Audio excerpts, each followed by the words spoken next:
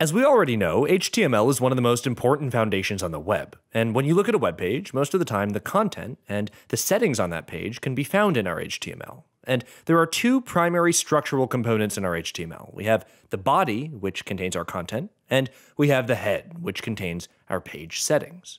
In the body, we can store content like headings. Anything we put inside a heading, that becomes a heading. If we put in a paragraph, that becomes a paragraph. Same with images. If we add an image to our body, that gets rendered by the browser too. Now, it's important to note here that while we're hand coding this to demonstrate how the HTML gets rendered by the browser, these tags and all this code you see in this video will get created for you automatically when you're adding this type of content using Webflow. But that's the body, contains our content.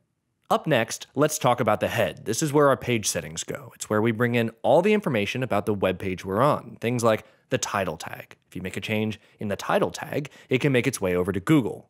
We also have some pretty common meta tags like description, which is often used by Google in our search results. The head also gives us the flexibility to bring in additional content like custom HTML, CSS, or some of the more specific open graph tags.